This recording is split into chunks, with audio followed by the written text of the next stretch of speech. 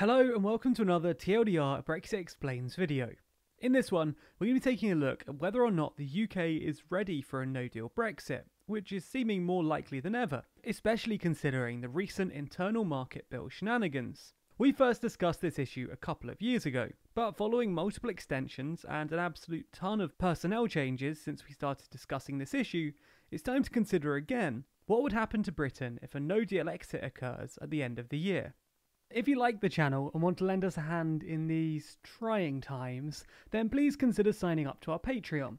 In return for your donations, you'll get exclusive perks, like characters designed on you appearing in videos, early access to videos, and behind the scenes posts.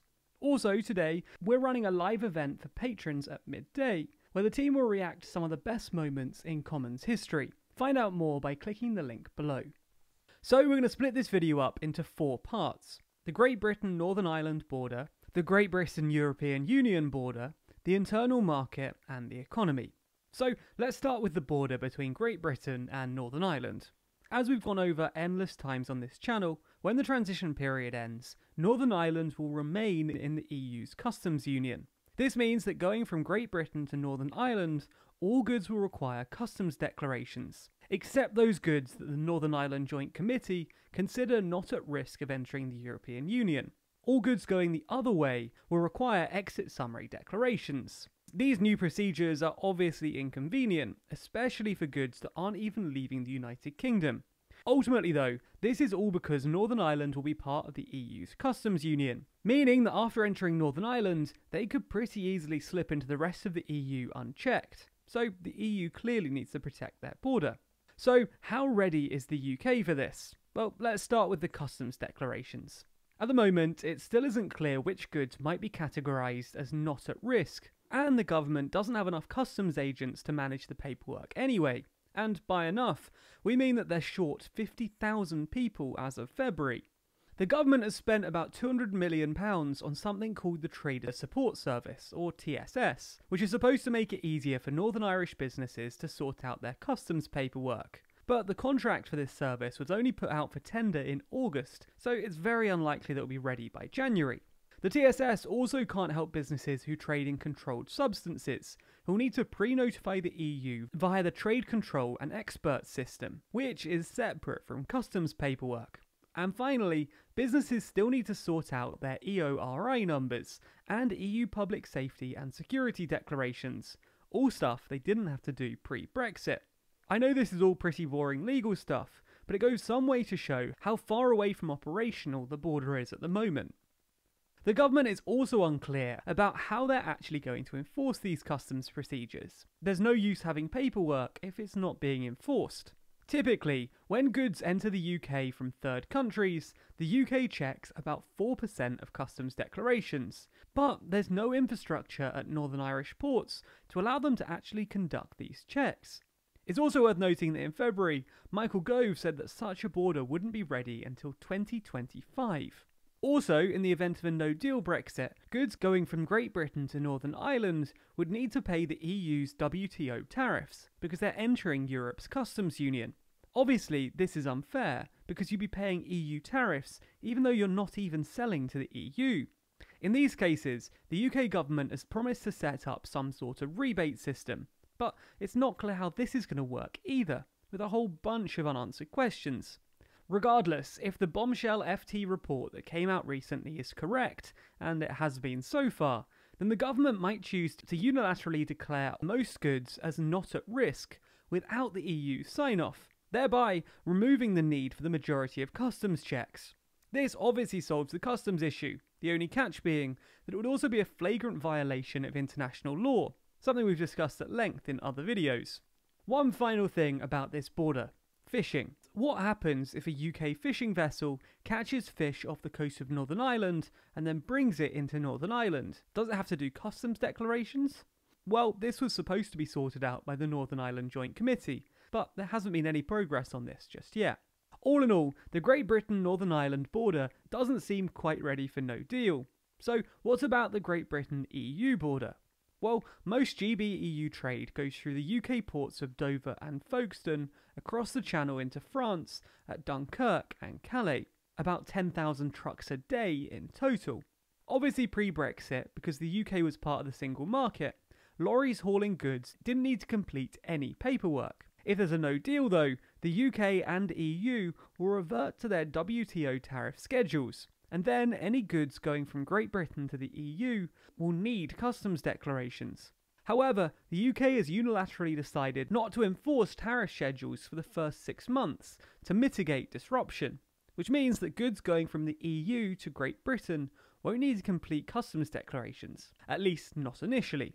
Once the system's fully up and running though, the UK expects it will result in an additional 215 million customs declarations a year, which is why they need those 50,000 more customs agents, and why they've also tried to upgrade their online customs system. For the last 25 years or so, the UK has used something called Chief for their customs declarations. The original plan was to upgrade the system by September, but in April they admitted they were having problems and planned to use an updated version of Chief alongside a new CDS system for the foreseeable future.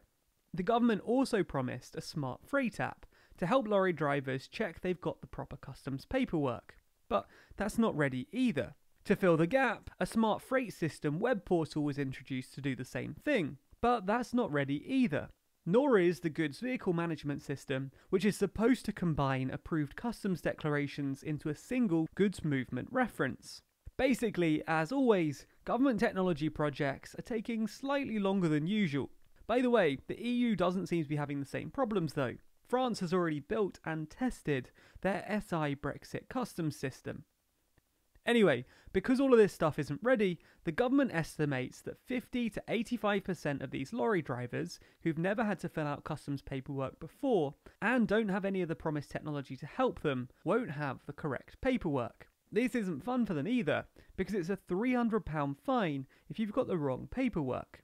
It's also not fun for, well, motorways. Basically, when these lorry drivers turn up with the wrong paperwork, they're going to have to stop and park up somewhere to fill out the correct forms. So where are they going to park up?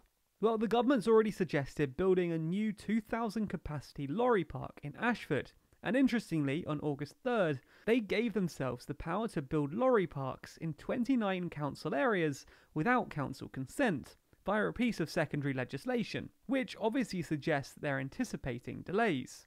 The government has also decided to continue Operation Brock, at least until October 2021, which would see 2,000 lorries stacked up along the motorway between London and Dover. So, in a sense, the government is ready for this eventuality. It's built a lorry park in Ashford, and it's ready to build more, or even turn the motorway into one. But it's only having to do this because nothing else was ready, and they're expecting lots of customs forms to be filled out last minute. So, neither border looks particularly ready. What about the internal market? Well, we went over this in a recent video, but post-Brexit, powers over agriculture, fisheries, food standards and environmental policies will all be transferred directly from the EU to the devolved administrations across the UK. This means that in a no-deal situation, there's a real possibility of a divergence of standards across the internal market, which could result in the need for customs checks between countries in the UK, which no one wants. The government's solution to this was the Internal Markets Bill, which basically means it takes back all of these powers, which sort of solves the problem, but also annoys the devolved administrations that they're taking this control from, and makes things like Scottish independence just that bit more likely. So the internal market is looking a bit strained. What about the economy? Now, most pre-COVID analysis predicted a 5% GDP loss in a no-deal outcome, and the government's 2018 analysis put it at 8% over a 15-year period. It's hard to know how the economic impact of no deal and the economic impact of COVID will interact, whether the current COVID-induced economic disruption will mitigate or exacerbate any additional no deal issues. For example, the higher unemployment rates caused by COVID might make it easier for the government to fill those 50,000 roles, and COVID-induced trade restrictions might make no deal disruption a bit more manageable. And after all, COVID will have already crippled the aviation industry, so no deal won't even get the chance to. But consider some other cases. COVID has already disrupted supply chains by shutting down factories, and no deal disrupts them further by slowing down drivers with paperwork. Both COVID and no deal require serious government administrative bandwidth, and both COVID and no deal inevitably create higher unemployment. In these cases, the COVID disruption and the no-deal disruption don't cancel each other out, they combine. Anyway, while no one knows quite how they'll interact, no deal will definitely make the economy even worse than it already is. And the argument that the economy is already rubbish, who cares if it gets a bit more rubbish, is just a rubbish argument. So it seems that, well, the government needs our thoughts and prayers if they're going to get anything done in time, because there's major issues across all 4 areas.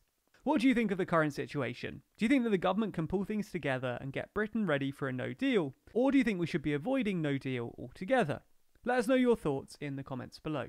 Be sure to subscribe to the channel and hit the bell icon to be notified every time we release a video. Special thanks to our Patreon backers who make videos like this one possible. If you want to see your name listed at the end of the videos, just like Anthony Green, Thomas Gray and Divakana, then be sure to back us on Patreon. There's a link to that in the description.